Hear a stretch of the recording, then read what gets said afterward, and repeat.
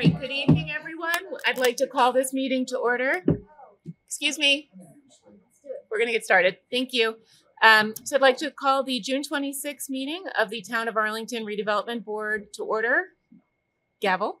Let's see. So this evening, please let us know. I know that there is a lot of noise coming from the HVAC. If you can't hear us further back, or if somebody else is speaking, you need us to speak louder, please let us know, or feel free to move closer. These mics are just for ACMi. They're not going to project for us. My name is Rachel Zenberry. I'm the chair of the board. I'd love if the other board members could please introduce yourself, starting with Steve. Steve Arbelak, good evening. Eugene Benson. Ken Lau. And we also have Claire Ricker, the director of the Department of Planning and Community Development, joining us this evening. So thank you all for joining us. So without further ado, I'd love to move to our first agenda item, which is the public hearing, the open public hearing for docket number 3752 Calyx Peak at 251 Summer Street. And Claire, I will turn it over to you for updates on this hearing. Thank you. So I received an email from the proponent for Calyx Peak at 251 Summer Street requesting to postpone until August, as the board is only meeting. They requested initially to meet on August 14th. The board is not meeting on that day. So I advise them to please be ready to present on August 28th, which is the only meeting we are having in August of this board. Great. Thank you, Claire. Are there any questions from the board members or any discussion related to the request for extension, starting with Ken? No. Jean? No. Steve? No questions. So the only question I have is around timing. Do we know yet the timing working back from fall town meeting as to when our hearing schedule is going to be? It is likely that the hearings for fall town meeting zoning will start that same night. Okay. And they did not feel that they would be ready to come in by the last meeting in July? They did not. Okay. They are working out a few issues with the site, and they needed the extra time. Okay. I'm a bit concerned with our agenda for that evening, given that I have a 6 a.m. flight the next morning. It's going to be a long night. Understood. So I think we're just going to need to really try and keep to an allotted amount of time for the hearing, and we'll work through that with them. Certainly. Okay. So is there a motion to, let me just make sure I get the date of that August meeting. Give me 1 second.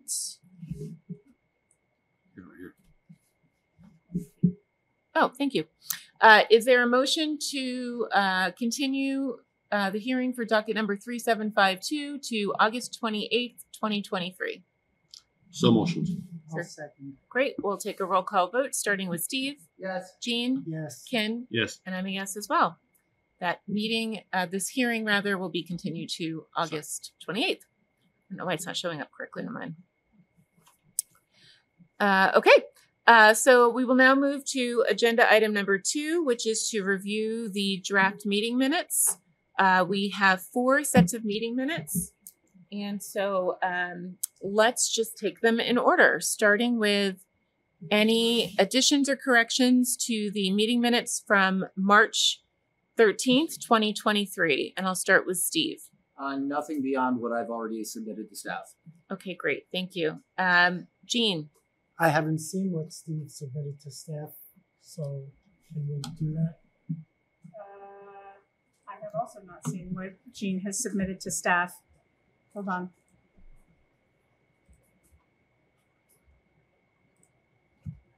Steve, do you know were your comments incorporated into the latest draft?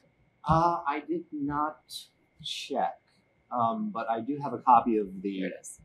them with me. It's last week. No, down 624. There we go.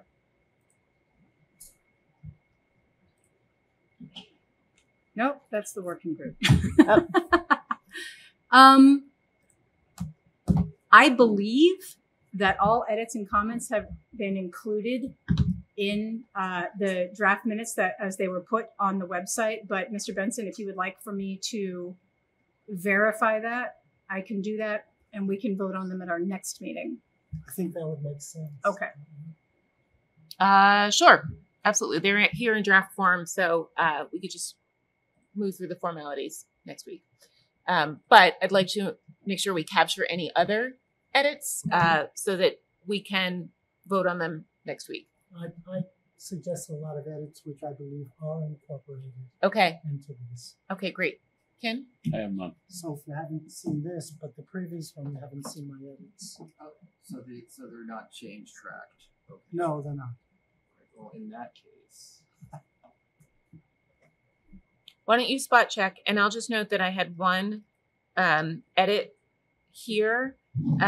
So on the last sentence of the second page,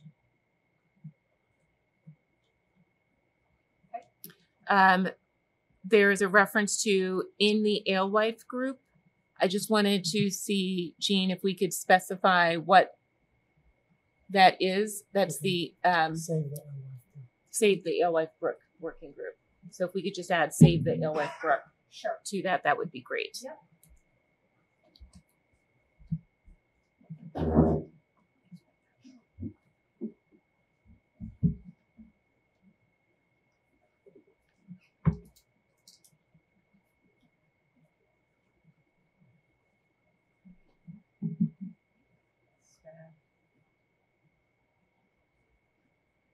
All right. Any other edits to the meeting minutes from March 13th? Great. And Steve, were you able to spot check?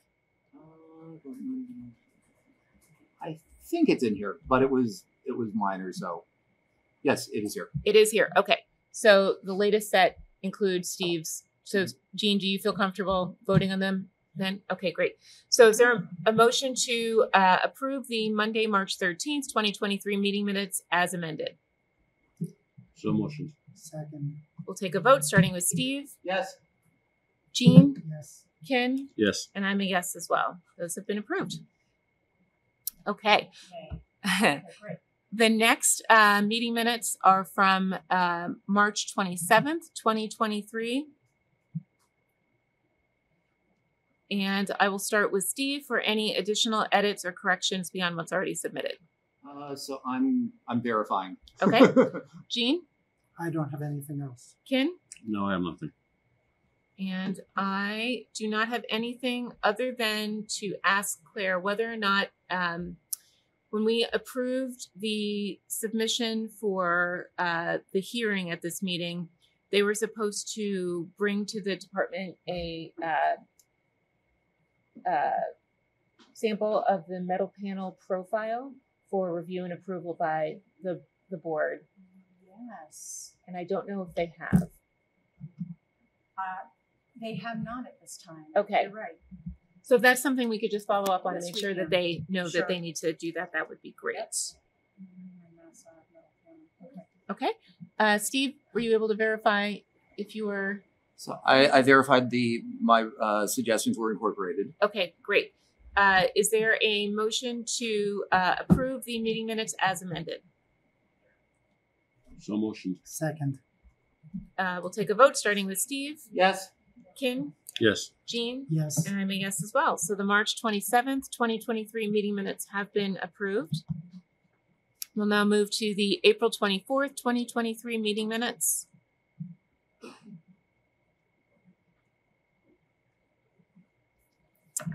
Steve, I assume you were verifying any edits? I have verified them. Great. Any additional? Nothing additional. Okay, Jean, Nothing additional. Ken, Nope. and I don't have anything either. Is there a motion to approve the Monday, April 24th meeting minutes as amended? So motion. Second. We'll take a vote starting with Steve, Yes. Jean, Yes. Ken, Yes. and I'm a yes as well. The April 24th meeting minutes have been approved. And finally, we have the meeting minutes for May 1st, 2023. Steve, Nothing beyond what I submitted. great. Jean, It's fine. Ken, Nope. I don't have- Nothing. Great, thanks. I don't have any edits either. Is there a motion to approve the May 1st, 2023 meeting minutes as amended? So motion. Second, Take a vote, starting with Steve, Yes. Jean, yes. Ken, Yes. and I'm a yes as well.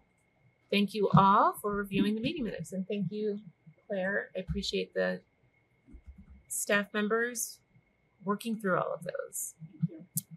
Okay, so let's close agenda item number 2 and move to agenda item number 3. This is the ARB meeting schedule for the remainder of the year from July through December. This is the schedule that we had discussed at our last meeting, so we will look for any additional comments. Claire, did you have anything related to the schedule? I did not, other than to make sure that I captured all the schedule conflicts, et cetera, that the board had told me about. I had a long list, but I wasn't sure I got everything. Great. Well, we'll run through and ensure that. And we'll just note, too, that the October meetings are subject to change or addition depending on the final date of fall town meeting once that's established. So, Ken, any additions or corrections or comments on the proposed meeting schedule? Yeah. What dates were we planning to use for the MBT communities outreach for the public?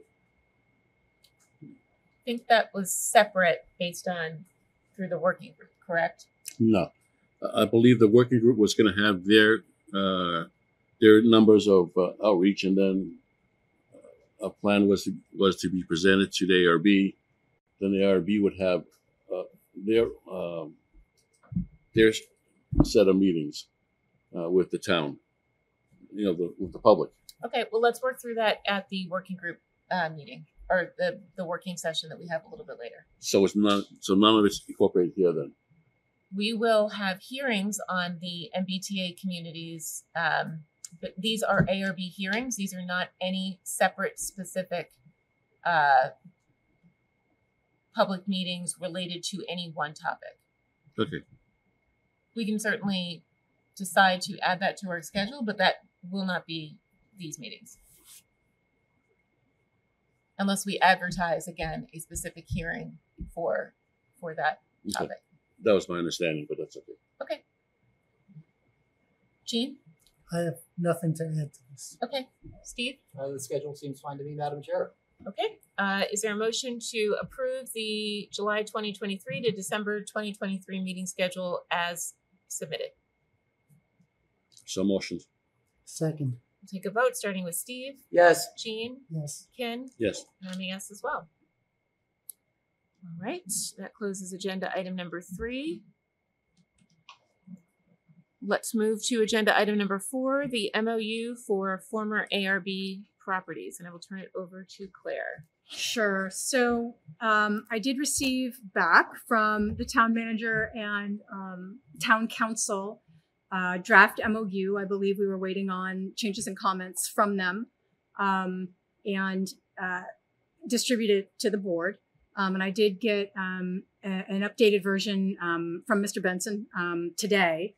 I do have copies of it, but I haven't had I haven't had an opportunity to look through any additions that Mr. Benson has made, but we can certainly work through this draft now if the board would like to.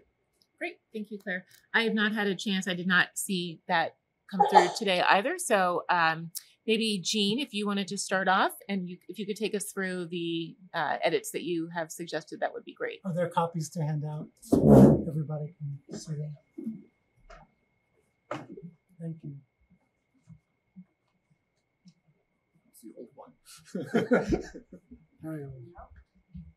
If I had them, I forgot them in my office. I apologize. All right, that's fine. We could just run through them on the screen. Right here. Let me get mine up on screen, on my screen.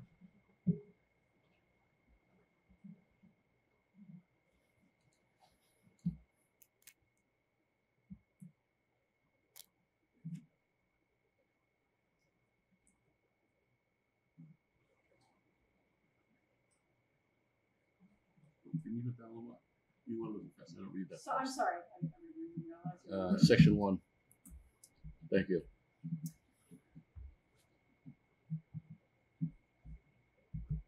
So that has Gene's changes in it. Yes. I didn't do a track changes because they were too extensive.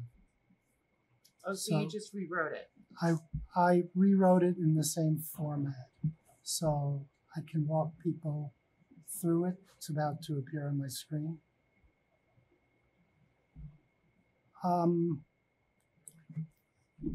So if you look at the first paragraph, I changed it somewhat. I took out the references to the civic block and put in the actual addresses of the 3 properties and indicated that is to maintain our role in development uses of the 3 properties while transitioning custody of the properties to the town manager. That the rest of that is the same wording. Transfer properties, I rewrote that significantly. It now says for many years the ARB owned and managed the properties with maintenance of the properties provided by the town. For 2023 town meeting, the town manager filed warrant articles 21, 22, 23 to transfer ownership and management of the properties from the ARB to the town. The ARB, after discussion with town council, voted 3-1 to support the warrant articles, with the understanding the town manager and ARB would enter into an MOU that would allow the ARB to retain a role in development uses of the properties. Town meeting then voted favorably on the 3 warrant articles to transfer custody. The town manager authority section is the same. I didn't do anything with that one. So, Jean, can I just ask a question on section 2 rather? Yep. Was that really just to provide the main difference between that and the original language? You said you significantly wrote that. Was that just to provide the history? Yes, the better Okay. history. We didn't Got it. really have the history that I thought would help inform what this is about. Okay, thank you. Didn't change town manager authority. Just minor wording changes in section 4.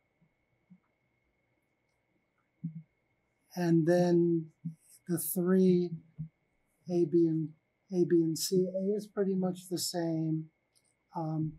B is pretty much the same with some wording changes that I think gets closer to what we were talking about. And C, which is about 23 Maple, I moved the parking piece from B to C because it was about C. And what we don't have in is our ability to veto anything, because we don't have ability to veto anything the town manager would do. This just gives us advice and consultation. Yes. And I think this meets most of the town manager's comments, as well as I think puts in more of what we had talked about. I'm sorry I couldn't get it to you sooner. I had a busy weekend. No problem. I'm sorry I forgot the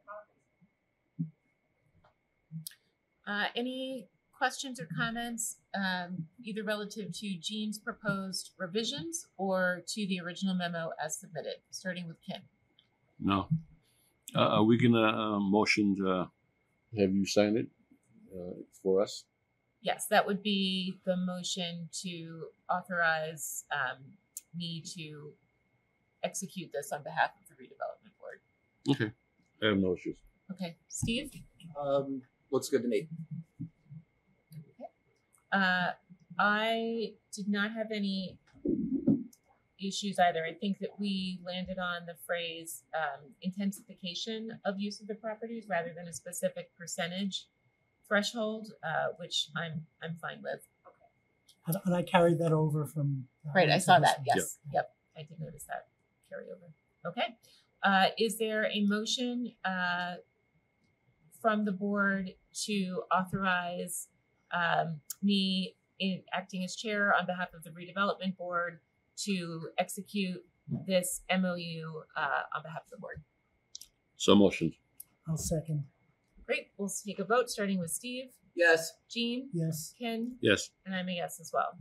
Thanks you all. thanks. We'll see if Claire can convince the town manager to sign it. Okay, great. Thank you very much. Thank you. And I will work with Claire to, after the final review by the town manager and Doug Heim, we'll wait to execute until after they've had a final review of the edits that were proposed.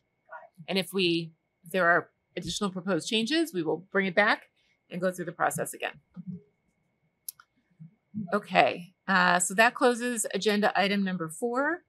And we will now move to agenda item number 5, which is the MBTA communities discussion. So that will be a working session with the MBTA communities working group. We are going to set aside probably between 45 minutes and an hour for anything that we would like to do in terms of hearing where the working group is, and then any workshopping that we'd like to do of whether it's the map, the proposals, etc. I will note that open forum will occur directly following the working session. So we will invite anyone who is not either on the working group or the board who has joined us this evening to provide any feedback you might have during the open forum section of our hearing this evening. So with that, I will hand it over to Claire. Great, thank you. I want to welcome everyone from the working group. Thank you so much for all of the wonderful work you've been doing on behalf of the town. I think we mentioned at our last meeting that we all thought it was an excellent public forum on the 8th. So thank you again for all of your work. Yes. Excellent. No. And Take the it work away. and the work continues. And the work continues. At last week's working group meeting on Tuesday, the working group asked if they could have a meeting with the board as soon as possible, and we were able to accommodate them as quickly as this evening. So thank you to the board, and thank you to the working group members of the working group for reacting so quickly and able to be here this evening. This is the latest version of the map that we have been working on. This is with the changes that were discussed at the working group on Tuesday night. I have brought quite a few copies if you'd like to take a look, because in addition to just this overall map, we have kind of the methodology for what happened here and why these districts were drawn the way they were, at least the second time. So one of the things that came up in the meeting, in our public meeting, Do you mind if I just distribute these while you're? No, please go ahead. One of the things that came up in our public meeting, when we sort of showed this map and sought comment, in our June 8th meeting, was a lot of people. There was a lot of comments about why not Broadway? Why wouldn't you include Broadway along with these 3 other, areas? Which I thought was a really interesting and good comment. We had included Broadway on previous iterations of the map, took them out, for the public meeting. The map worked a little bit better to remove Broadway. We were able to get the 50% contiguous requirement moving through Arlington Heights and then down Mass Ave here. One of the concerns that our designer had was, if we bring back, sections of Broadway, or if we were to include this, would it then make the contiguous district that we had set up non-conforming and non-compliant?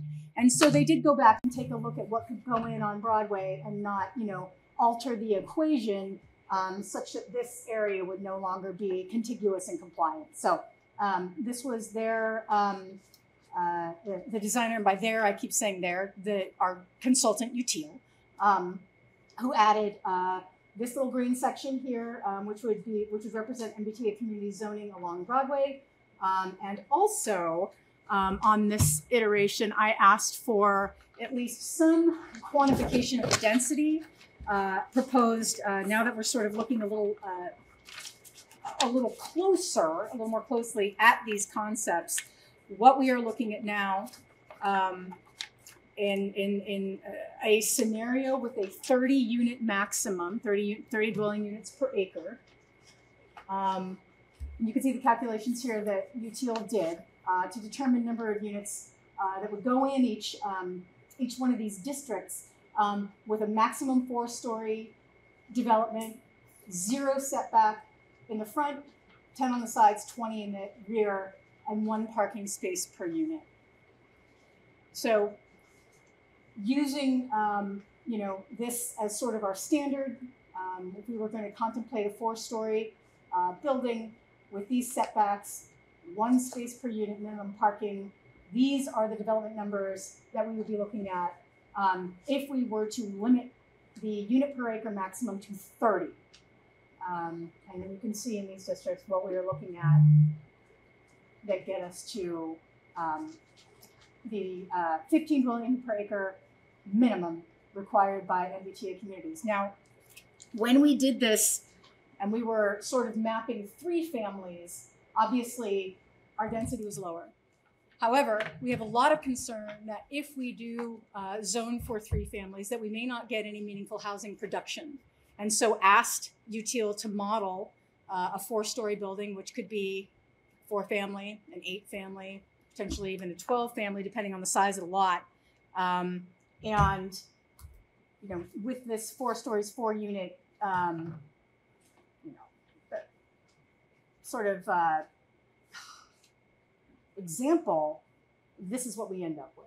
Now, if we do this, and we say there's no unit per acre maximum, obviously we end up with far more units per district. And then this is the capacity using these dimensions. So what UTIL did is they've been doing the entire time is to scrape the map of everything that's on it and then try to fit these dimensions in to what we have already in terms of our spatial parcel size, things like that. No buildings, just parcels.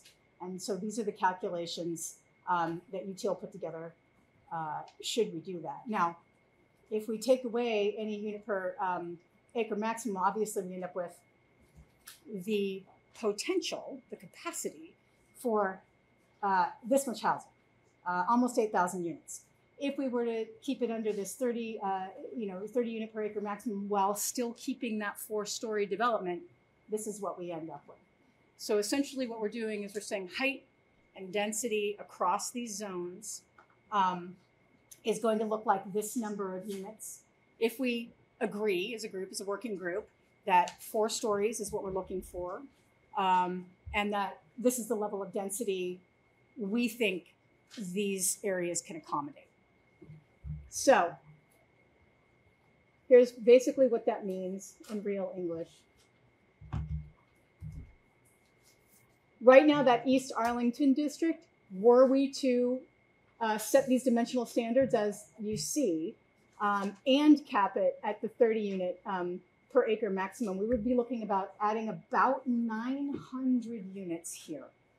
The capacity for 900 units.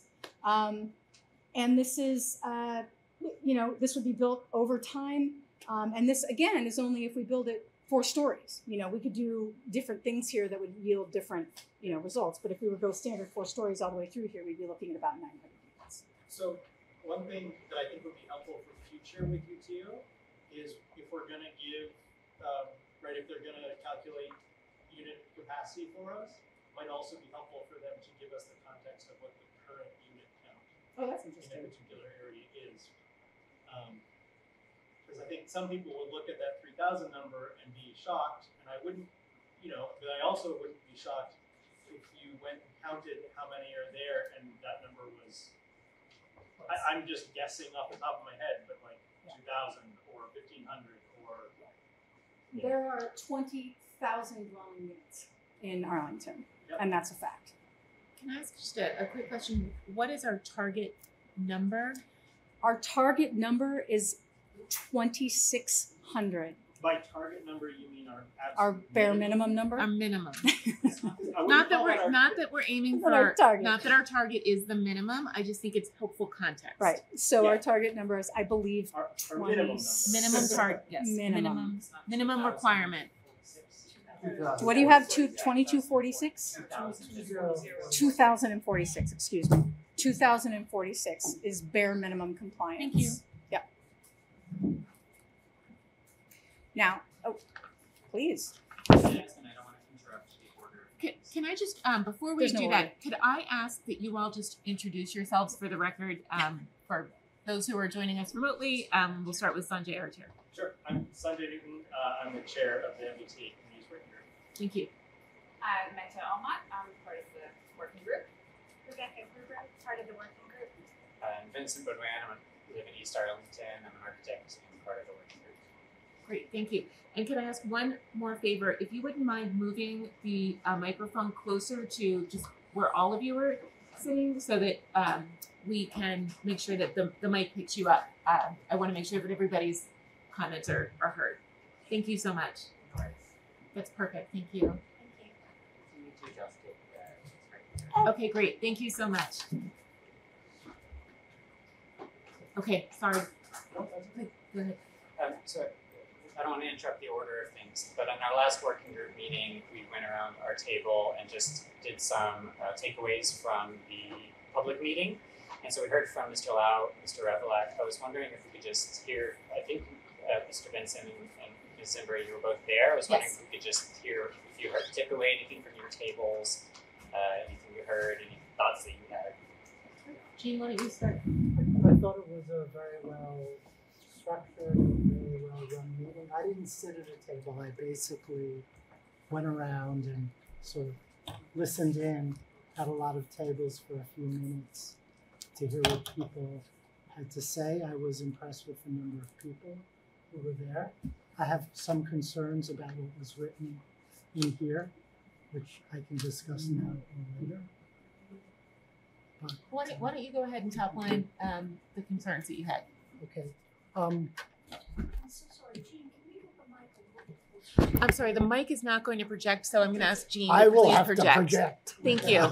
Thank you for Um, letting us know you couldn't hear. I appreciate that. One is the bullet that says, while the legislation allows us to zone for three-family home, our consultant Util's advice is that developments of that size will not be cost-effective given the cost of land in Arlington and the stringent building code requirements for multifamily buildings. 248 Mass Ave, which was built just a few years ago, is a 3-unit building. It's expensive. Each unit is assessed for about $1 million each, and it was a complete tear down of a different building and built of that. And I know some people in this room have just worked on a 3-unit building in Cambridge. Again, they're fairly expensive to sell, but they're doable. So I'm a little bit concerned in that. I don't think we should zone only for 3-family, but I think this isn't precisely correct. Maybe UTL said that, but I think facts on the ground are otherwise, and I'm concerned about that. And it relates to the map, but I'll get to the map later. Sure. And the other one was the last bullet on the second floor that says it's possible to incentivize development that has commercial on the first floor, ground floor, and residential usage on the floor above, height bonuses, etc. That's true, but it doesn't talk about how difficult or impossible it is to really come up with an incentive that will economically work. So I'm concerned that that bullet was also a little bit misleading, but other than those two things, I was very pleased with the meeting. Great. Thank you, Jean. I also was really pleased with the meeting. I thought that there was some great engagement. I did sit at a table for a portion of the evening, and there were some really interesting and I think very creative ideas that were put forth, specifically around how to distribute some of the MBTA communities district parcels throughout some of the secondary corridors in town as well. That was something that people were really excited about, which I was surprised to hear come up, but there was a lot of excitement there. And I think my big takeaway at the end of the evening when everybody shared out what they had learned was how much people were, number one, in favor of this in general, about not, there wasn't a question of why or if, but it was how, which to me was really exciting. And how much people also wanted to prioritize the commercial development that we have and have the opportunity to continue to grow. So that was something that I think came across loud and clear as well. Yeah, great. It's great to hear those impressions. Do we want to share a little bit of some of what we talked about at our meeting too? I think sort of one of the big takeaways we got was like, we're in the right direction. Like we didn't come away from that meeting feeling like, oh, throw the map away, right? Where we've got the totally wrong idea, right? I think we came away with that we're on the right idea and let's keep iterating this, and this is not the final map, but we're in the right ballpark, and now we've got to start figuring out refining and finding more details. I think was one of the sort of takeaways we came away from that meeting, right? I mean, as you can see here, one of the takeaways, right, we heard from a lot of people, why not Broadway? And so, this that you see here is definitely a response to something that we heard at that meeting from a number of people, and that we had considered, and that's why we're going to iterate, because we're going to hear lots of different things from people. I don't know if anybody else from the working group wanted to share. Well, I kind of have my own statement that I want to make.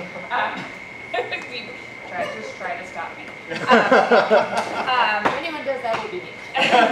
Fine. So I have my notes. Yeah.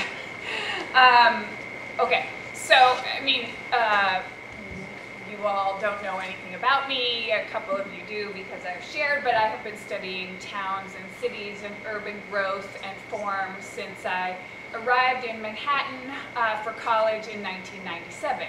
So I have a degree in urban studies and planning. I have a fellowship in urban design, and I have a master's in architecture. So I have been thinking about these things for a very long time. Now I have never volunteered for the town because I don't have a lot of time. I don't know if I ever will again, and I have because I'm very passionate about this issue. So my goal for tonight is to articulate the huge opportunity that this MBTA Communities 3A legislation is, and that this could be the biggest zoning change in Arlington in 50 years since the down zoning in the 70s. And in my opinion, that is unequivocally a good thing, and that we need that. Now, you know how hard it is to pass any zoning legislation in this town. The incremental changes, they get hacked apart, beaten down, talked to death. I've heard the stories, and and I've experienced some of it myself. There are dozens of initiatives happening in town, no less than 10 plans, as far as I know. Many of them residing with the ARB, and that you guys are taking up in the course of your regular business. But the 3A legislation is not business as usual. It is remarkable for several reasons. Number one, the state has given us a mandate that we have to do this, and there are, we risk losing very important funding, and we risk being sued, and other things like that. And they've also given us a very good tool, which is a simple majority in town meeting, which you guys don't get the benefit of for all your regular work. Just to clarify, we do for some of it. So for some of it, yes, okay. Absolutely. There are 4 different criteria which allow us to take a okay. Thank you for the clarification. Yep. Okay, so Lexington has passed a very ambitious plan, and they have included numerous changes to their zoning that go beyond the scope of the 3A legislation, and I think we can do that too. But I think that we all need to work together. So that that we're just meeting for the first time. We've been working for months, but we need to work together on this and come together as a group. We've had a good process so far, but the working group has been dancing around a few issues that we keep kind of getting stuck on. And one is the redevelopment of Mass Ave. And what I have heard from almost everyone I've talked to is that they agree there should be more density on Mass Ave. And the survey bears this out, and that we should also protect the commercial and industrial zoning. And I think we can do both. And I think a little bit of creative thinking can allow us to do both of those things at the same time.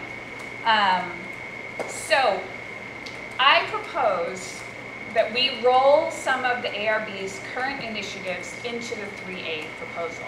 For example, the Arlington Heights Business District, as well as an outline of a center business district, as well as a Capitol Square business district. Roll that into the proposal. And that way we'll know which areas of Mass Ave are going to be set aside for mixed use, commercial, development, and which areas might be available for 3A multifamily housing. I also propose that we allow neighborhood office uses in R1 and R2 districts. Now that's the paper, that's the proposal that I sent to you, Jean and Rachel, and I have shared already with the working group. So that is neighborhood office uses that could go on secondary corridors rather than on our primary commercial corridor. And that's a two-part proposal. One is allowing those uses only for streets that only for parcels that face certain key streets, which you can decide: Park Ave, Mystic, Lake Street, etc. The second part is what then to do with the B1 parcels. There are 83 B1 parcels on Mass Ave that I've counted, 48 of which are in East Arlington, by the way. Now those could be rezoned in either a sort of central business district, high density or mixed use high density way, or for potential for the multifamily housing. But I think those are an example of a low density use along Mass Ave that just no longer fits with the vision and the goals of the town. So this is the first time we're seeing this new iteration. I think what we've got is a very lukewarm compliance plan here with, we're starting to get, there's starting to be some kind of a concept about corridor and whatever, but it's still, it is very much undercooked. I think that we can do a whole lot more with this legislation if we coordinate and we organize our efforts together and try to put forth something that is a bit more comprehensive than the direction, the role we've sort of been given to date. Thank you. Any other comments from the working group? Okay. I'd love to hear from Steve and Ken, your thoughts from knowing where our discussions have been before at the redevelopment board and your role in the working group. Maybe we can start with you, Steve. So one of the things that strikes me about this is the way it resembles the map before it was rewritten in 1975. It's there's very much a corridor feel to it. Part of it, it took us a little while to get to the first iteration. Having no constraints around where the district can be located. So we're the 0% needs to be within half a mile of transit. Just that's the guidance that we have. So it was nice to get a first iteration. I'm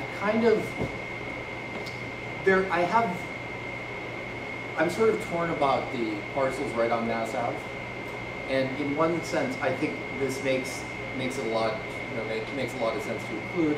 On the other hand, I know we've talked about wanting to do something more, but for better or worse, and I don't mean this as a criticism, the rezoning the business districts has been on the to-do list since at least 2015. It is the first recommendation in the economic development section of our master plan. So you know, I had not heard Meta's idea for like combining Arlington Heights business districts, but I think I like the idea of, at least now, at the moment, I'm liking the idea of, you know, trying to think a little more holistically about what we're doing here and what we kind of want for the future of Mass Ave. Thank you. Ken? I like the way this has been progressing. As not everybody here may know, but this is probably like this 6th or 7th version of a plan or a direction that we're looking at, and it's been following some comments from the public, some comments from us, where we said, you know, we want to maintain the viability of the commercial spaces and retail spaces, and we've been trying to coordinate it all in, and I think it's coming to where, you know, we have a sort of a quarter approach, what Steve said, and I think this works well. I think our next steps are that along this corridor, it's going to be different. I think we're going to do different densities.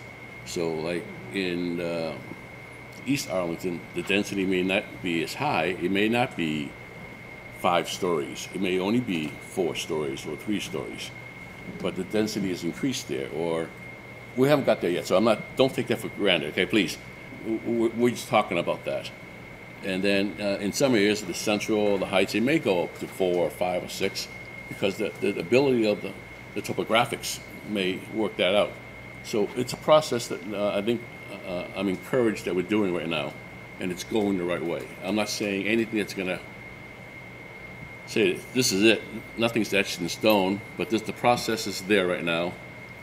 I think another thing I would like to push on a little bit more, as far as I'm personally saying, is yes, we have designated zones for commercial, but also I want to maybe designate somewhere where there's zones where there could be some growth, future growth in the commercial.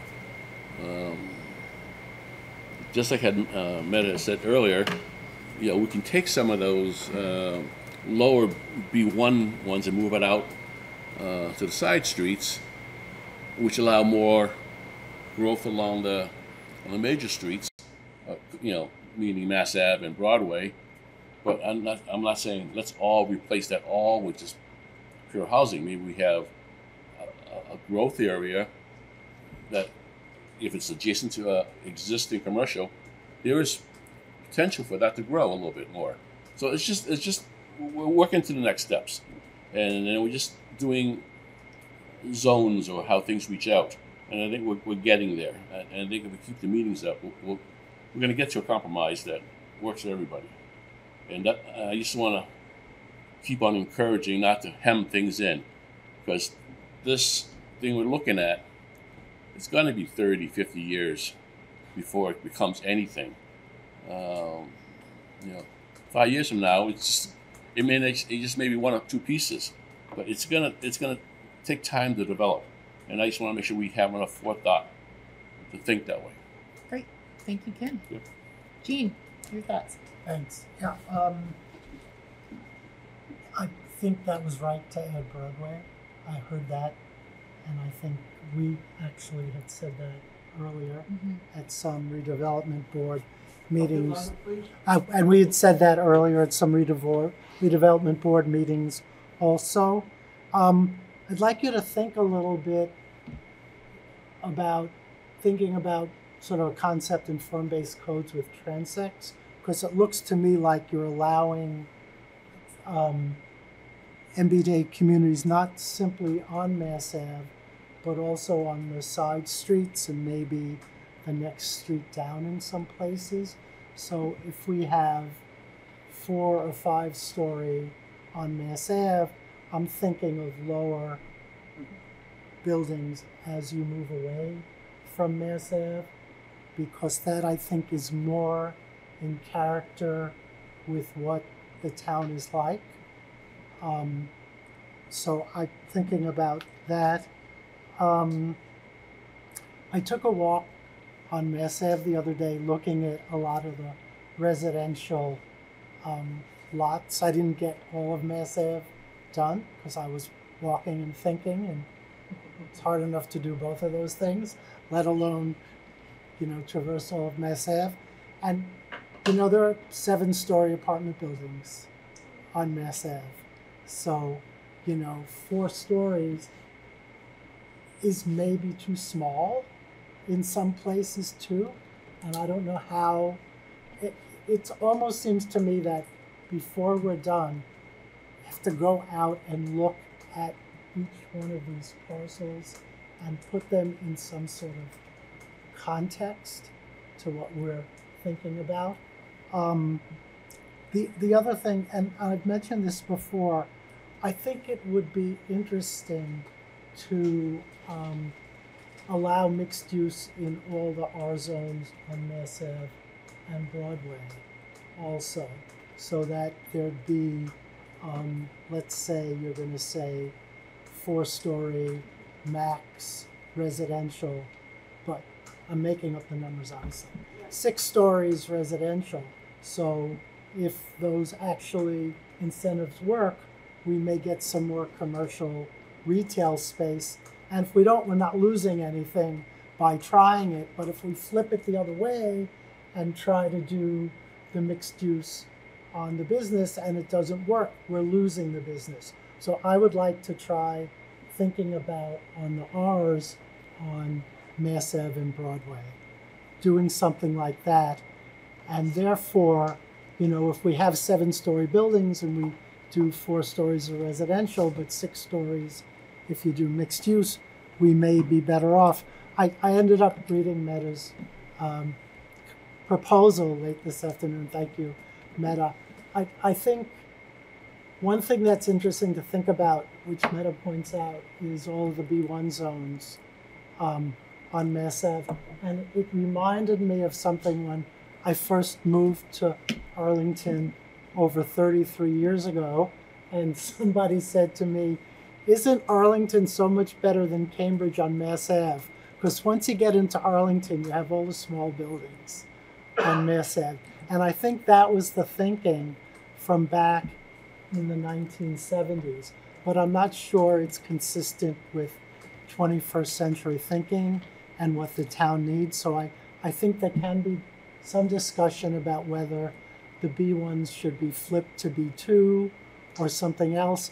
I'm not sure that allowing doctors' offices, in the R1s and 2s on Park Ave and Pleasant Street is the right trade-off for allowing residential in the B1s. I'd be more interested in thinking whether we should do something different with the B1s as part of this. But I do like the idea about allowing professional offices on some of the streets. But I think that's going to have to be separate from MBTA communities, and that's going to require a 2/3 vote of town meeting. But I think it's worth thinking about that as a potential package. One just last thing before I'm done. For a lot of years I taught planning and land use law, and I often use Arlington as an example, right? So what could I know better? So I had an example of a dentist office that currently exists in a house. And I said, I showed them what the accessory uses were. And I said, how could this dentist office possibly be in this house? It violates all the rules for professional businesses in houses. And finally, about the 4th or 5th year, when I taught the course, one of the students came up with the right answer. I guess the house must be in the business zone, right? Which is the right answer. So I think we should think about some of what Meta's talking about for some of the side streets to let in, doctors' offices and maybe some professional offices there. But I don't know if it has to be done at the same time this is done now. We at the board had talked about holding off on the Arlington Heights Business District until the spring so that we could get this into town meeting with a few other things we wanted to do without sort of having too much going to town meeting at once. I still think that's a better way to think about doing it, but you raise an important issue, and maybe other people will think the other way. Thanks, Jean. I think I agree with you. I think in an ideal situation, I would love to do the Arlington Heights business districting at the same time. I just want to be completely realistic in that it's a capacity issue. And Claire, I don't want to put words in your mouth, but our Department of Planning and Community Development is running at far less than a full capacity staff, and I want to make sure that we have the capacity to appropriately depict the impact, the potential impacts, the capacity building that we have within MBTA communities, and the other very important dimensional modifications that we have to the zoning plan. And I would hate to shortchange any of them because we tried to take on too much. We have been wanting to tackle this Arlington Heights Business District for some time. We wanted to do it this spring, and we're asked by the town manager not to, so it was already on the agenda. It is certainly not a lack of willingness by this board to take on those pieces. This is a board that has a lot of new members with a lot of new energy. We have a planning director who is ready and willing to take on these challenging discussions. We just have a capacity issue right now to take on these items. So I think that the other thing that I will mention as well is that you brought up the B1 districts, which I know, Meta, was in your memo. I would much rather see those redistricted as other B districts than into housing, because many of them are they are hemmed in between B4 and industrial zones, and I don't believe that redistricting those small parcels as residential is the appropriate way to move forward. It's not productive in that it keeps some of these small parcels from being combined with their adjacent parcels, which is ultimately what our board has really talked about doing along Mass Ave, is to take some of this Swiss cheese that we see all along Mass Ave and to really think about the way that we can create corridors of similar districting rather than what we have now, which is downzoning. And I apologize, just at the scale that this is, I can't really, no, it's fine. I mean, it's, I think that when we see the map in the future, it might be helpful to see it blown up and maybe to see some of these parcels together, because it's hard to tell, for example, for me, exactly which of these are fronting Mass Ave and which of these are the parcel back. And I'm still very much in favor of ensuring that we do not have any parcels that are part of the MBTA communities, residential only, fronting Mass Ave, especially where we have the potential to increase the business corridors. And I think that there are many places along where it appears to me that this is fronting Mass Ave, that we have, again, these kind of patchy networks of businesses that I would again, I think we have talked as a board are very much in favor of uniting by whether it's overlay districts or rezoning those particular areas to really create a more vibrant business district around the three major business districts we have in town. Sure. So just to clarify with this map, yes, these zones where there's no commercial do come all the way up to Mass Ave. There is a version of this map that shows the zone at least one parcel back and also not on any currently commercial zoned area. Great. So we do have that. I would love to ask, right, another way to think about that, right, is if you're thinking about the future and you want the flexibility to be able to do things, the other way to think about these districts is that we're going to create some districts now. They don't have to stay the same, right? As long as we add some extra capacity, right? As long as we are not creating a bare minimum map here, in 6 months, right, when you're ready to rezone a section of Mass Ave, you can have at it, right? Let's just think about the impact though on the owners of those parcels to have to be redistricted multiple times in a row. I'm sensitive to that. That's a challenging position to put those owners in. So I just want to bring that forward, that I think that making sure that we are not giving these folks whiplash either with, you know, this is the new district and the new potential for your property. And then, you know, we come as a board when we're able to do the work that we've committed to and already started as a board, to then having to go back to them. That makes our job, quite frankly, significantly harder when we have to go back to them and present yet another modification. I think that makes a lot of sense in certain areas if we're thinking about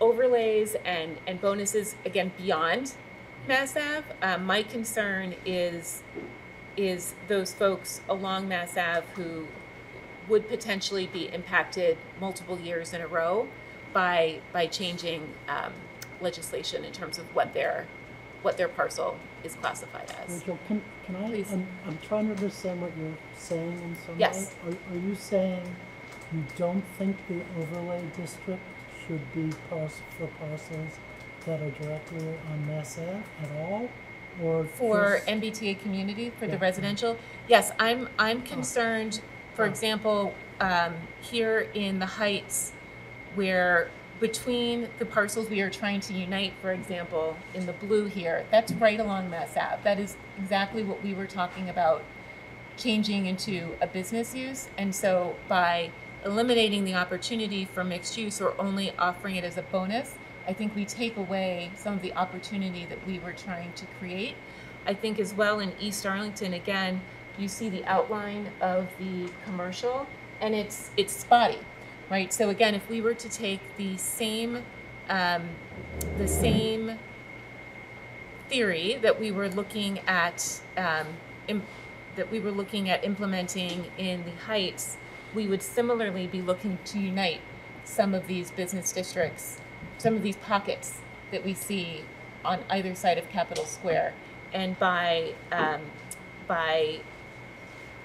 including these parcels that are right along Mass Ave, that are in the in-between spaces, I think we take away some of that potential. So I'm looking at this very slightly differently. Okay. I mean, I agree with you about the parcels in the Heights that we had all talked about rezoning to business when Yes. we did a whole business rezone. But there are, I guess I sort of feel like Mass Ave can exist with both mid-size residential buildings and commercial buildings and mixed-use buildings. And I'm not in the don't do it on Mass Ave at all. I'm more in the let's walk up and down the street and see what makes sense. And if there are a couple parcels that look like they would be much better for commercial, then they don't go in the overlay district. But I think there are a lot of parcels there potentially that would work in the overlay district.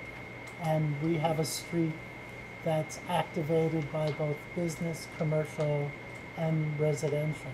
So I'm in a slightly different place than you are. Ken, you have something to say? No, Vince has had his hand up for a while, sorry. and I want to realize that, you know, he has his hand up. I don't want to get his opinion. So to these points, and the working group hasn't made a decision, so I don't want to speak on behalf of the whole working group, but I think that we're not necessarily talking about zoning for only multifamily housing. I think that we are open to mixed use zoning along Mass Ave and Broadway, and that, in fact, we would love to see it. I've heard some cynicism about the viability of commercial, that you might zone for mixed use, but that it might not happen. And I suppose I don't buy into the extreme cynicism, but I do understand that the kind of market is very different. So I'm curious if we could hear a little bit more, because I think we could look at a combination of approaches. One approach is that you reserve some space strategically where you say, this is an area where we expect to grow our business districts. And hopefully we expect to do it not in the distant future, but in the short-term future. And then, on the other hand, incentives and carrots that we might use to encourage the mixed use to happen. You know, between those two, and in your experience reviewing projects and improving projects, do you get a sense that some of those strategies might be more appropriate in certain areas, some in others? I'm just curious if you have some thoughts on that. Steve? I remember reviewing Lexington's bylaw, and you know they have a district where it's like 3 stories, but if you do ground floor commercial, you get an extra 2. And I was a little puzzled at first, but why 2? And it finally dawned on me. It's, you know, or applicants who've come before our board tell us that, well, the ground floor, the commercial doesn't really make a lot of money. It's kind of hard to finance. Residential's, you know, it makes more money. It's easier to finance, and you know, we'd rather do that. So the 2-story height bonuses for the ground floor commercial is, well, one of them is that, you know, commercial space that may be challenging for them to do. The other story is a 33% density bonus on residential, which at least to me seems kind of attractive. You know, I did ask the head of the Lexington planning board if they did any studies for that. He said, no, we're taking our chances, and if it doesn't work, we'll amend it. I'm not sure that's what we want to do with those circumstances there. I like trying it on the residential, in the residential zone. I don't like trying it in the already B zone. I think an interesting example, and this is from a couple of years ago at 1500 Mass Ave, which is in the B1 zone, almost at the Lexington line, there was an old, tired 3-unit residential building, and it's replaced by mixed use office on the first floor and 2 levels of residential above, 2 units in each level. So that can happen in B1. We may want to fix B1 because right now B1 does not allow commercial on the ground floor. Business use, right? So it allows office. It allows office, right. but not. So we might want to, as part of this, at least, if we're not getting rid of B1, and maybe we should, at least fix that part of B1. You know, I guess I should mention, this is a lot of stuff and a lot of decisions to be made. And my real hope is that we end up with a unanimous vote by the redevelopment board, because I think that will send a much stronger message to town meeting than a split vote on this. Well, yeah, I just wanted to push back a little bit and say that's exactly why I wanted to include the Arlington Heights business district in this, because you're talking about wanting to take some of the residential, because you already have a plan. So, and I personally don't think it would be that hard to draw an outline around the center or an outline around East Arlington. We all kind of already know what it is. But if what you want is continuous commercial all along Mass Ave, number one, I think that's never going to happen, and you know, it's just economically not viable. But what we're looking for as the sort of housing advocates is give us some of Mass Ave where we can put some housing, and so take all the commercial you want, but let's concentrate it. And by the way, that makes for much more vibrant and interesting commercial centers that will support them, as opposed to this like strung out Christmas lights thing where it's like dotted all along. So, you know, but there are huge sections in between, for example, in between the center and Capitol Square, that is a lot of apartment buildings, a lot of B1 that's just really 2-family homes with massage therapists in it. And, you know, why can't we have higher density multifamily housing in those areas? So, you know, I think that, you know, we are forced on a much faster timeline than you are. because the town meeting members, the majority of whom, 95%, want us to participate in the fossil fuel pilot study. So we have to get this done by the end of this year. We could have taken a whole other year. So I'm just going to say something. There is no us and you. It's a we. Okay. Okay. So that's the first thing I just want to say. That's fine, but Okay. we need to get to a we because we're not. Understood. And I need you to hear what we are. Okay. So part of this is listening, not to be reinforced, but to hear what ideas are coming from this group that's been working with the town for a very long time. Okay.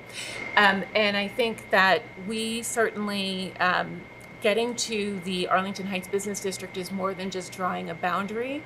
There is, again, we had really talked about, given our experience with presenting to town meeting, the types of visuals that are required for people to see the potential in many of these ideas, many of which we're going to need to show them for these MBTA communities pieces to work as well. It's most people in town meeting can't read plans.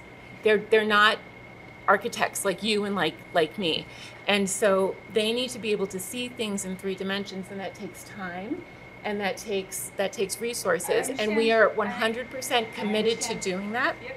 So I want you to understand, again, what resources are needed because of the types of materials that we are going to need to show town meeting members so that they can really see the potential and understand the full breadth of what is coming in front of them. Sure, and people have been telling me some version of that story since I joined the group. It is not a story. That is what we're going to be doing. I know, but Okay. it's of no and I can't, and that's not how it's That done. is not what was said here. It Yeah. wasn't no and I can't. It is to get to a yes. This is what we are going to need to do together. Understood. And Okay. I'm just pushing for a larger I've vision. heard you. Okay? Thank you. Please. I'm sort of with Gene on that. No, that's so unusual. I know. Having some areas where there's residential on Mass Ave, I'm not as concerned. Mm-hmm. Okay, I'm not saying we have to reserve all of Mass Ave for commercial, but also I agree with you a lot. Saying right now, what's wrong with our commercial is it's all these little piecemeal parts. So when we do insert some housing there, we can't hem the commercial in. So that's why I talked earlier. We have to give the ability for the commercial to grow. Yes. And I don't mean like the size of what the square footage of the commercial is going to double the square footage. I'm not necessarily meaning that. That may happen, it may not happen. But I'm talking about each parcel has to grow. One of the biggest things we've heard from a lot of landowners and people wanting renting space is the parcel's too small. They can't do anything with it. Okay, that's something we have to address, and then the building's too old. We need newer buildings, and then the foot traffic. So I think having a blend of some housing around there, either behind it, on the side of it, whatever, to increase the foot traffic is good, but we don't want to hem in the commercial. And I think we're working on that. I appreciate that. Yep. We're working on it. If Okay. I can Sanjay, sort of- please. One of the things I think that I'm really hearing is don't fill in the Swiss cheese. Don't fill the holes in the Swiss cheese so that the block of Swiss cheese can become something other than Swiss cheese. Cheddar. We can make cheddar. Does that? I think that's accurate. Yeah. Yeah, Yes. absolutely. I think, again, we would like to make sure that as a board, what we have talked about is making sure that, again, the business districts have an opportunity to continue to grow, and that this does not fill in the gaps that we have prioritized for future commercial fills.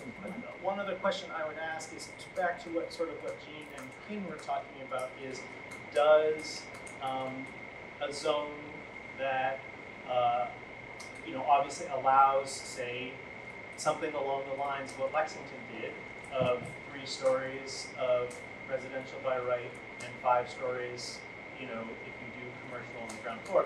Does that feel to you like the commercial district's growth? Or ask my other colleagues The reverse. No, doing that in the currently residential parcels. No, right. Did I say it the wrong way? But not within what we've identified I as the business misunderstood. district. Yes, in within- between spaces. In the places that are today colored. Yes, on there. within the currently residential Yeah. parcels, I said I like that. Yeah, I do and like I'm it. asking, I sort think it helps meet what Kim and Rachel were talking about, because then people have the decision to make.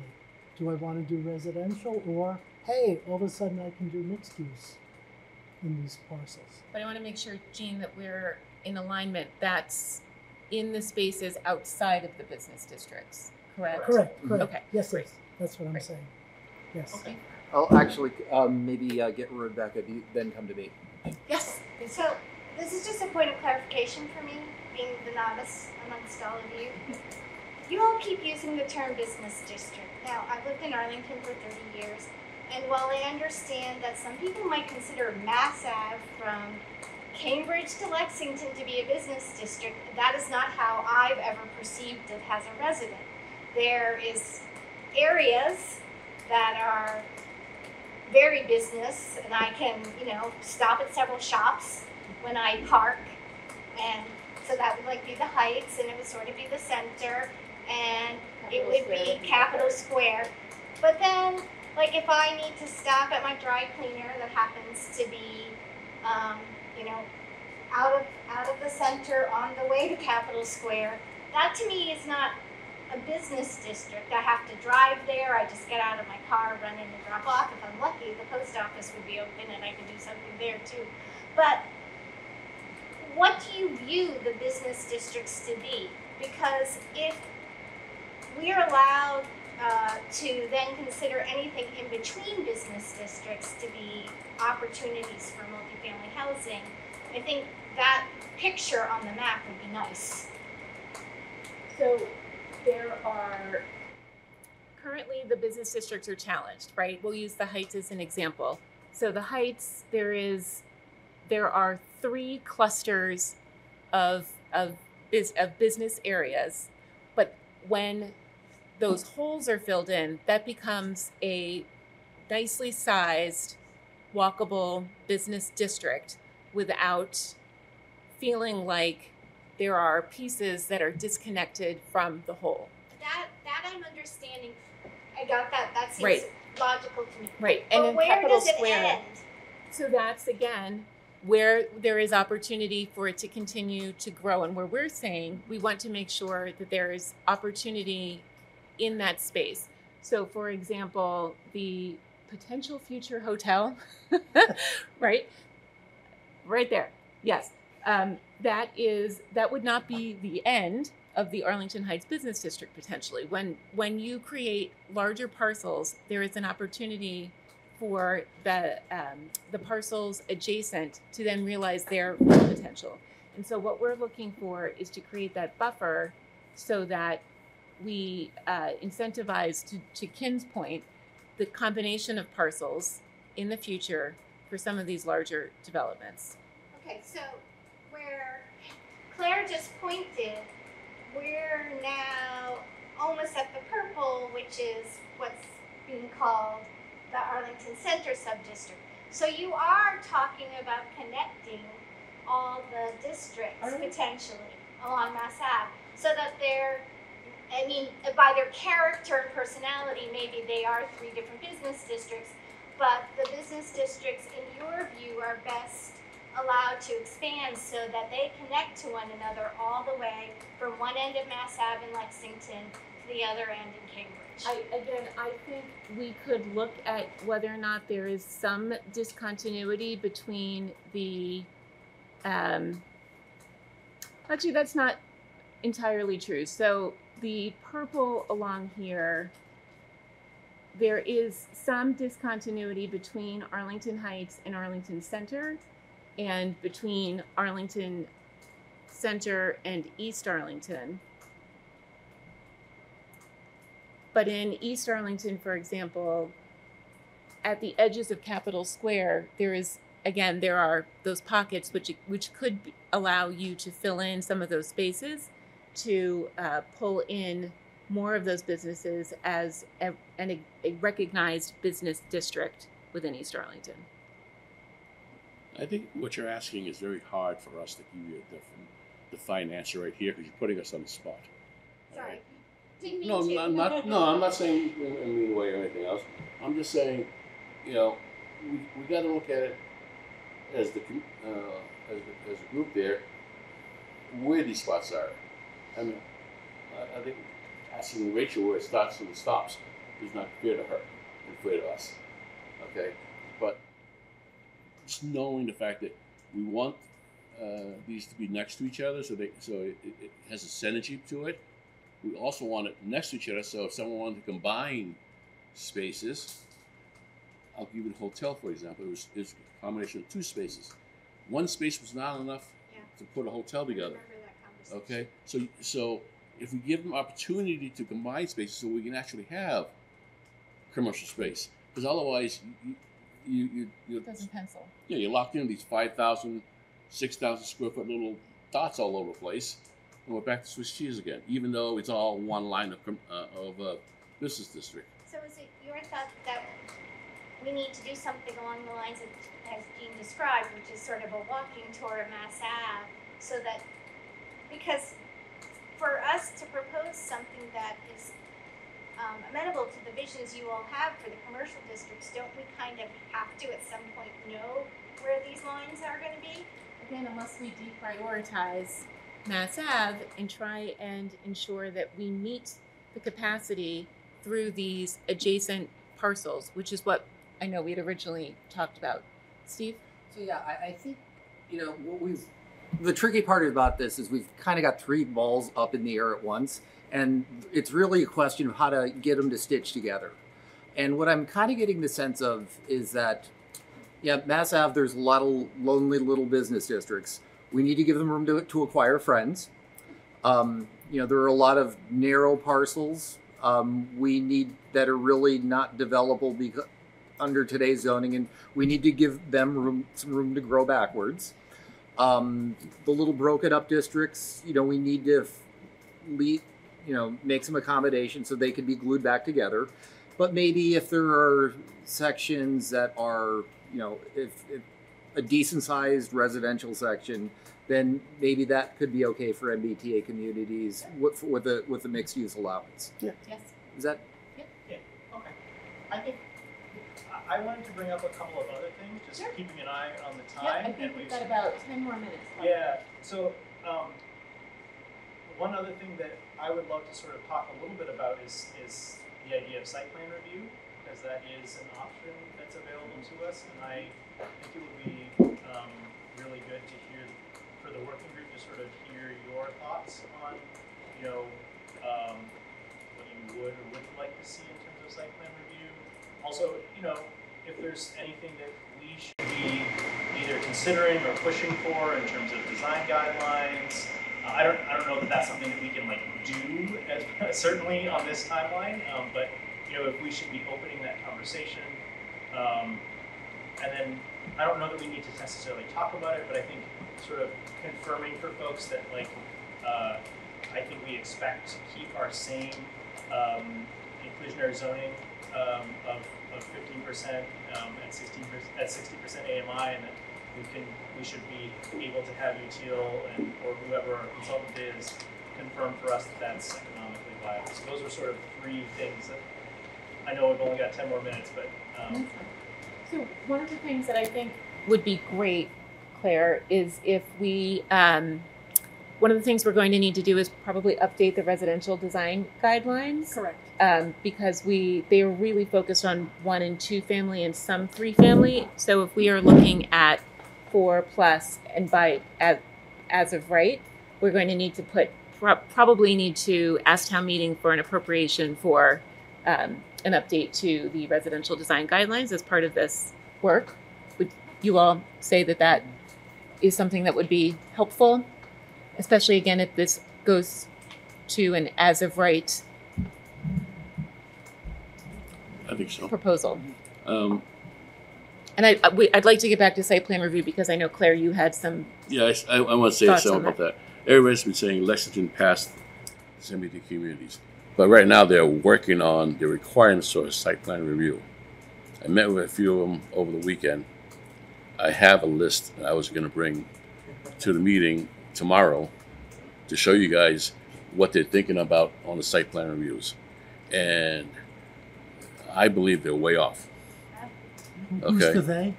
Lexington. Oh, Lexington. Okay. You know, I mean, we don't even have that in our reviews. They're looking at balloon studies where. Oh. What? Really? Yeah. Oh. I'll show You you. had a great list, Claire, that you shared with us. Yes, I did. Yes. But you know, but all the things they're just stacking on there. Okay, so Lexington is just clearly passing. They have all the regulations that they're trying to look at. Okay, and I'm saying, well, this is unenforceable, but they have this thing there. You know, Well, I mean, Lexington's to emulate because they passed MBTA communities. But what they passed and what they're proposing to do is not where we want to go necessarily. yes, but we will talk about that tomorrow, hopefully. Can I? Please. We had discussed this at our last meeting. Yes, site plan review. We were thinking that maybe for 3 families, it would be an administrative review by the staff, and for more than 3 families, it would be administrative review from the board. And the reason for that is, if you say, oh, 3 family, no site plan review, there's like, oh, I'll build 3 families, I don't have any site plan review. So there needs to be, we think, something at each level so that there's some way to go about doing this. We may need design guidelines for larger buildings eventually, but I think we can write enough guidelines into MBTA communities to get us through site plan review. I don't think we need a 20-page booklet In terms of the design, in terms of doing site plan review. What guidelines do you need? You would I haven't thought through what they are, but I don't think we need a 20-page booklet to do some site plan review. are you, sorry, Jean, just so that I'm clear, are you saying we don't need a 20-page booklet on what is reviewed through site plan review or for the residential design guidelines? Residential design guidelines. We have a So- version of that right now, don't Right, we? but they're for 1 and 2. We Yes. could apply those principles to the larger buildings until we get some. So I don't want us not to, because they're going to give us something. We're going to hopefully get something through town meeting, and it's going to be at least a year before we get residential guidelines for larger buildings. I understand So we that. need Honestly, I something don't. in the interim. I would just like to say that I think architecturally, the guidelines for a 1 and 2 family are going to be very different Yes, than. I agree. So I think we should ask for the Yeah. appropriation. Right. Right. Okay. Yeah, I'm saying in the interim, there are things In the we interim, can do. I understand. Steve, did you want to I was weigh in gonna- on those 3 questions that Sanjay just posed? Yeah, to us?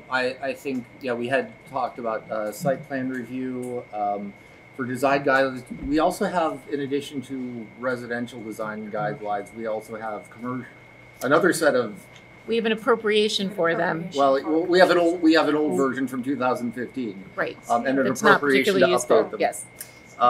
And I think we are expecting the same IZ, assuming we can justify it at the scale that we're considering allowing. Great. Anything else from the working group that would be helpful?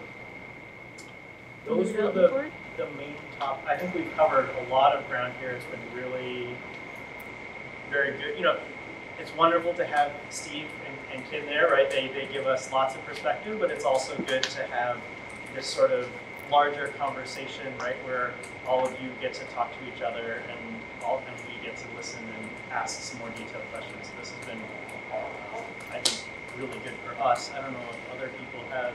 Thank you very much. Thank you. Thank you. And then we will, just so everyone knows, we will open this up very shortly to public comment so that the working group and we can all hear all of your feedback as well too. Very interested in that as well. Richard, can I bring up one more thing? Please, go ahead, Ken. We had talked about the group, everything communities have been having these outreach and community outreach.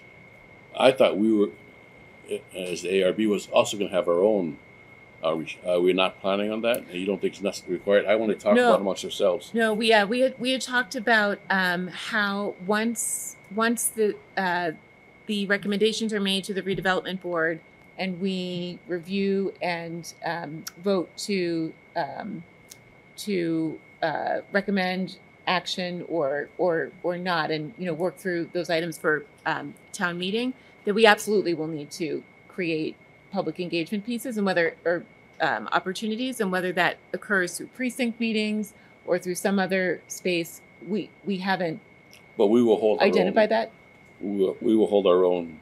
Either our own, or again, like I said, I really believe this is a we. Okay. So whether or not the redevelopment board can certainly lead those, but I would certainly welcome and love to have some of the members of the working group as part of that, as much as you would like to, as we bring this forward in its final Okay. And also, the last thing I want to say is, being on the working group committee, everybody that's been working on that's doing a lot of work and spending a lot of time. I'd like to congratulate and thank you guys for doing that. It has been great seeing you guys do all that work, and I don't want to say it's not underappreciated. Okay. And I will add to that a very big thank you to Claire and her staff, because they also make those sorts of things possible, and things like June 8th, all the kinds of support we're getting from the DEI division, to be able to do the kind of community outreach that we've done and are going to continue to do over the summer. Thank you, Claire, and the rest of the staff. So. I would just say, please, one final thing. I mean, you're taking a lot of information back, obviously, and I think if the next version doesn't get you to enough units, you need to think about pulling back off Mass Ave and Broadway more. Yeah. Because a lot of those streets already have a lot of 3s and 4s on them, and there are some streets not in this zone that have 4, 5s, and 6s on them. So I think there's probably a way to do that a little bit too. Okay. Great. Thank you very much. So with that, we will close the work session, agenda item number 5, and I will move to opening up open forum. So at this time, we'll invite any members of the public joining us this evening to please raise your hand. I will recognize you with an opportunity to speak. Thank you so much. We'll move the microphone over there. I'll ask you to please come to the microphone, introduce yourself by your first, last name, and address, and you will have up to 3 minutes to address the board. So please.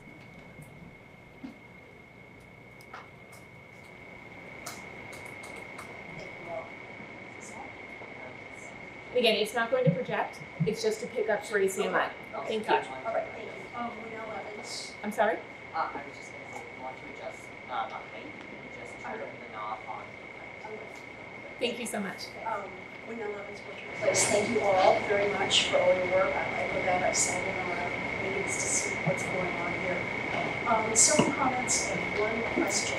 I want to echo what Jean said about not completely killing the idea of 3 families. I read a really interesting post from the Harvard Center on Joint Housing Studies today, talking about how even in high-priced, desirable urban areas, 3 families are a vehicle to home ownership, particularly for immigrants who frequently pool various family members, buy a 3-family, live in one unit, and rent the other 2. And they talked about how important it is to preserve and renovate these older 3 families, and that construction of them should also perhaps be encouraged. I think the other thing that 3 families do is adhere to one of the recommendations which is to build in accordance with the aesthetics and the scale and the style of the community. So I think they have a role to serve in certain areas as this goes forward.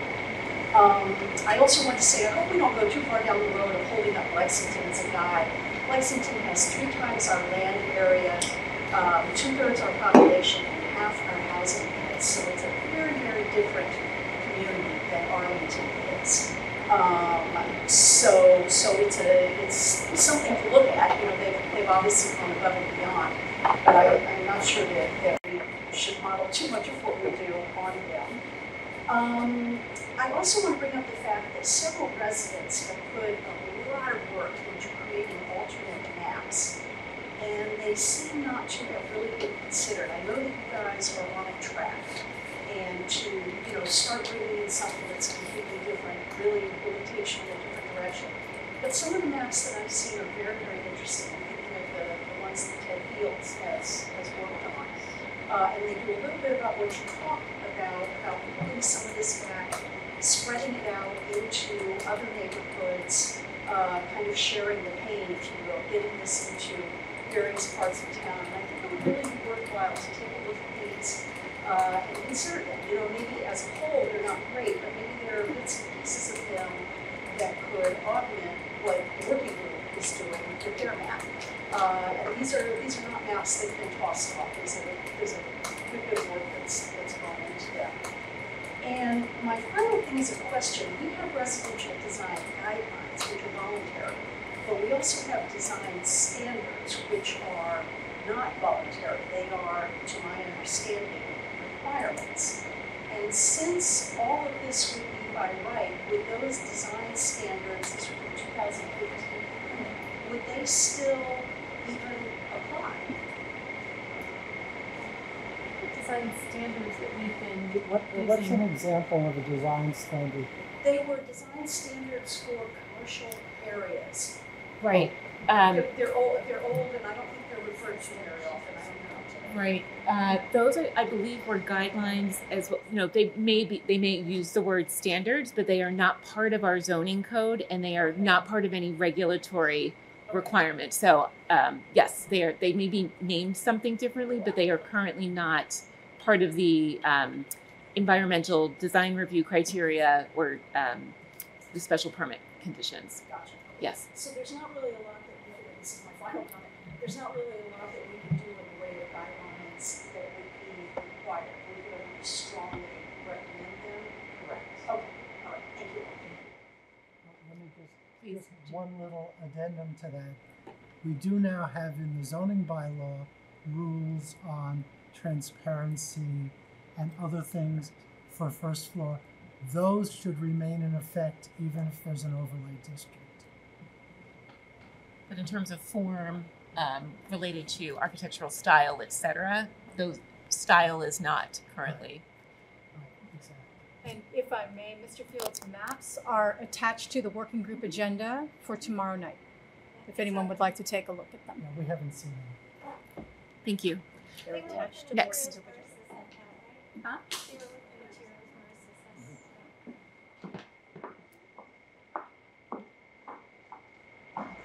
Hi, everybody. This is the stamps. Can you hear me? Yes. Address, 39 Grafton. Thank you. So I'm right smack in the middle of the East Arlington district. I want to bring up the concept that your environmental planner, David Morgan, brought up at an event he had in May. And I just want to read the description from the town website. It's about the urban ecological framework. The Department of Planning and Community Development welcomes Tufts University graduate student researchers to present their findings on an urban ecology framework for the town of Arlington. The framework is a plan to help Arlington reach its goals for ecological land management. It also identifies opportunities to enhance habitats and connect landscapes with a focus on preserving and promoting biodiversity.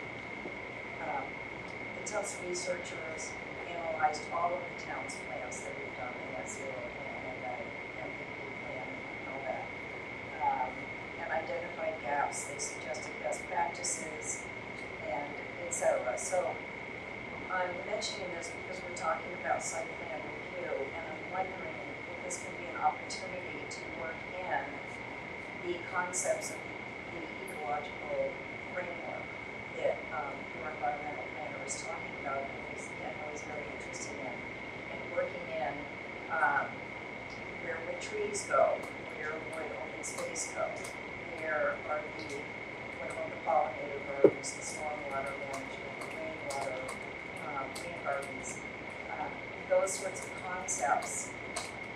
There's going to be a lot of building in the future under this new MBTA communities framework, and it would be great if you could get David Morgan involved in developing the planning, and perhaps David could have a subcommittee of some of a few representatives of the more environmentally oriented groups, such as the Tree Committee, Open Space, and the Conservation Commission, to talk about that kind of detail when it comes to MBTA zoning. Thank you.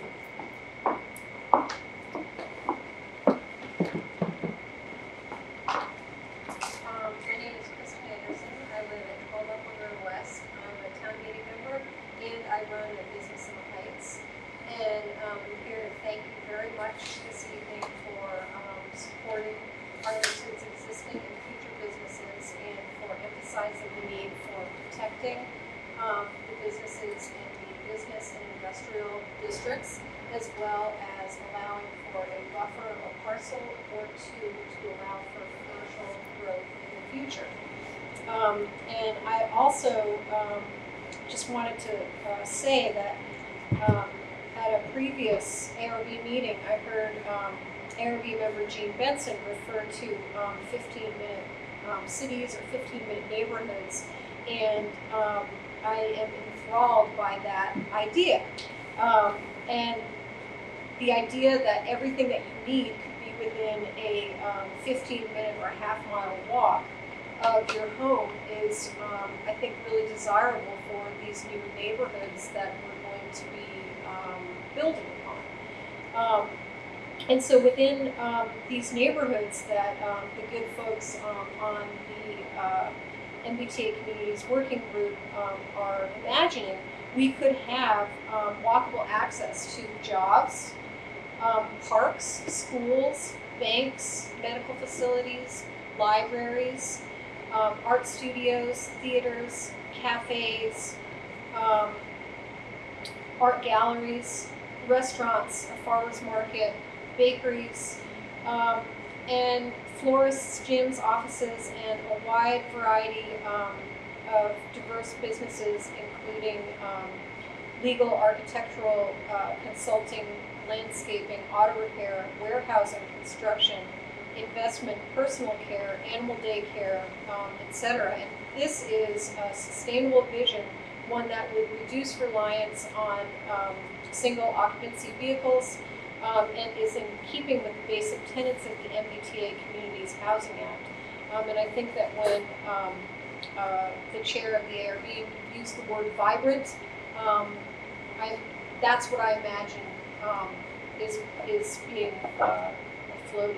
And I also hope that some of this needed new housing that's going to be developed as a result of the work of the MBTA Communities Working Group is permanently affordable.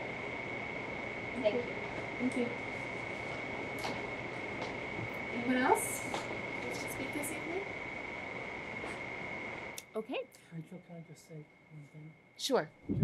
I think an important point to make, and Jean, Susan, if you could raise your voice point just a to little make, bit. and Thank you. Susan, you reminded me of it, is there are a lot of sections of the zoning bylaw that get activated when there's environmental design review, special permits. Well, since we're going to get rid of those in the MBTA overlay district, at some point before we go to town meeting, we're going to have to go through the zoning bylaw and see what we're going to have to amend so that those things will also be applicable when it's not through environmental design review. It may be like public shade trees for tall residential buildings, and inclusionary zoning, so we will have to go through and see what is tied to special permits and environmental design review that we'll need to modify in the zoning bylaw. Thank you, Jean. Did I see one more person? Please.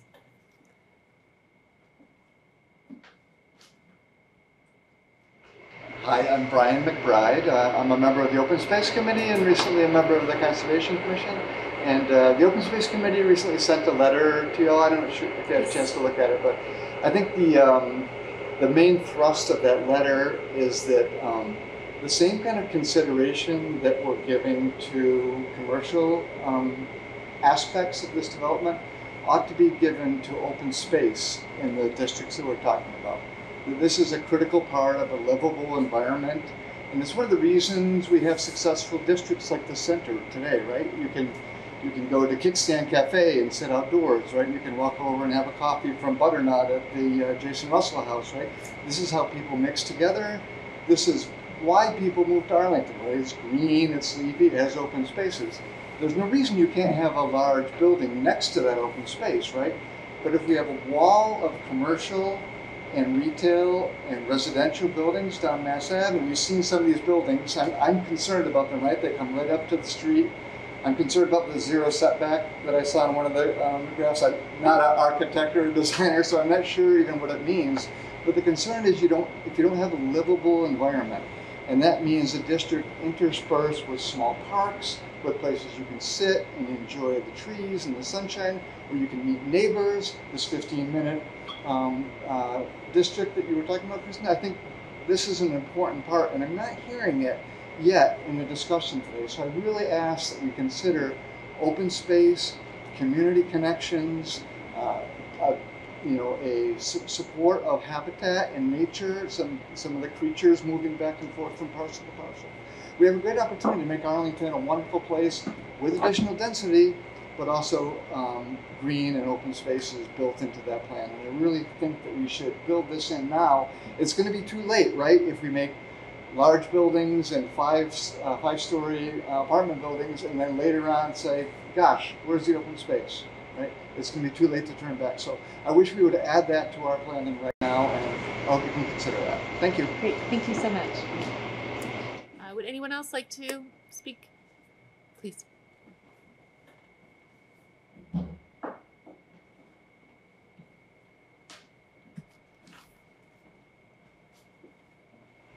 Aaron Holman, 12 Whittemore Street, also town meeting member, Precinct 6. One or two questions and comments. Has anybody on this board asked or tried to answer the question, given a plot of land or given some constraints, what is the cheapest that you could construct units of housing? We don't typically answer questions. We'll take any comments you have, and then we'll be able to address those later. Oh, okay. Please, go ahead.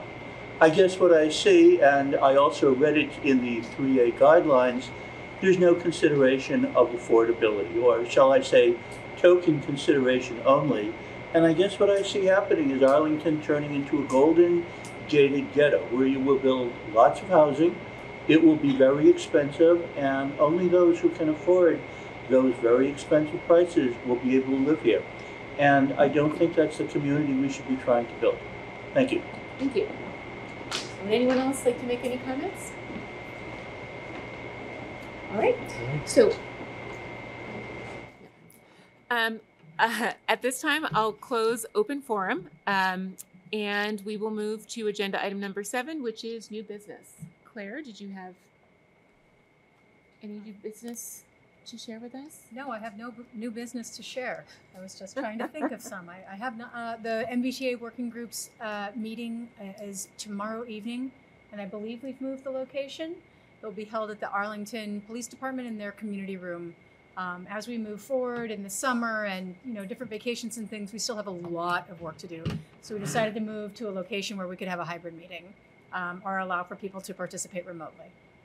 Great, thank you very much. And I'll open it up to the board. Steve, anything under new business?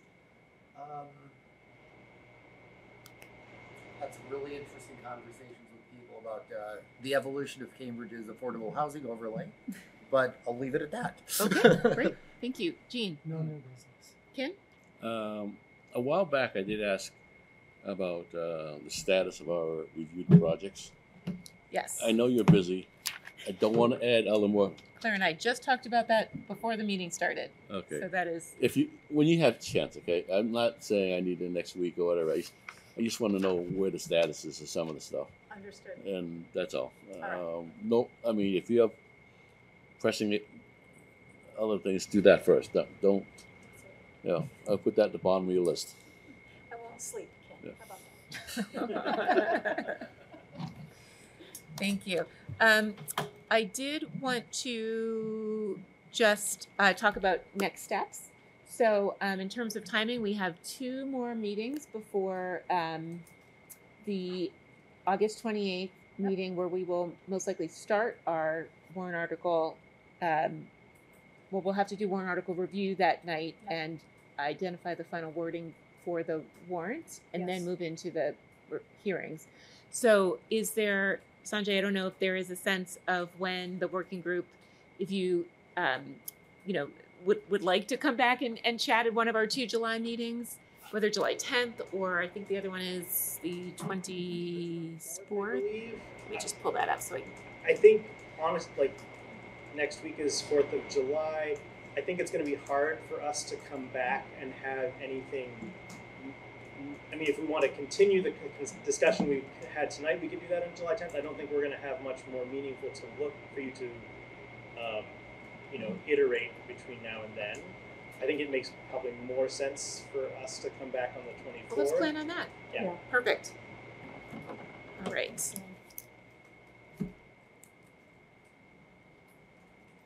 Great. And with that, I will see if there's a motion to adjourn. Motion to adjourn. So moved. So seconded. We'll take a vote, starting with Steve. Yes. Jean? Yes. Ken? Yes. And I'm a yes as well. Thank you all for joining us this evening. You.